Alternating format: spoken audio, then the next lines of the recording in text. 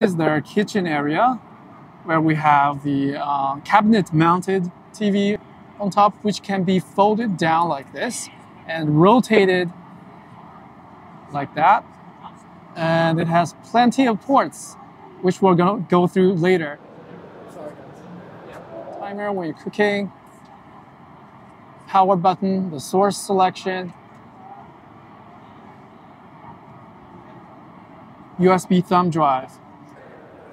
This one is a bit different. There are 3 ways to mount this TV. It can be mounted under the tablet, just like the other ones, or it can be mounted on the wall using this same bracket, or it can even be used on the countertop.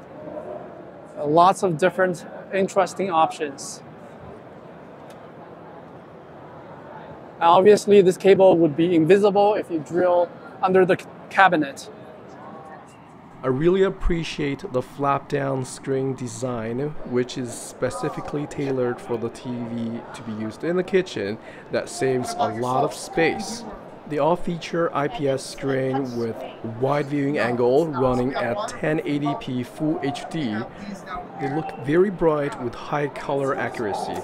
They are all powered by the Google TV operating system, with Netflix, Disney+, YouTube, Prime Video built in, and the ability to install many other apps.